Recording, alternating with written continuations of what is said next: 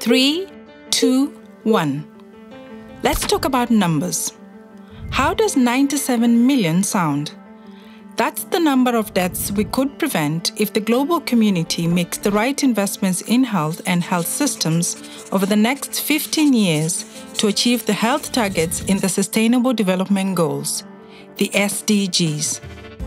That's 97 million people who would live full, active and productive lives because they don't die too young. So, what kind of investments do we need to make? Imagine if all countries could employ the health workers they need, build hospitals and clinics in the places they're needed, and provide vaccines and medicines to ensure everyone gets the health care they deserve. The World Health Organization's SDG Health Price Tag estimates the investments needed in 67 countries that make up 75% of the world's population. On top of what they already spend on health, these countries need additional investments of $3.9 trillion over 15 years.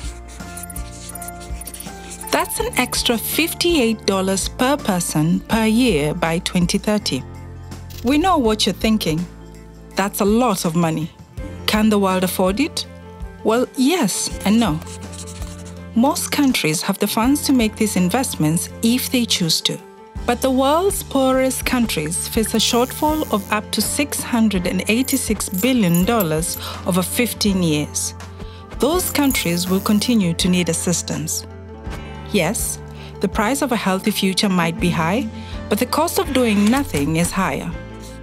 Over 15 years, the right investments in health could add 535 million extra years of healthy living to the world's population.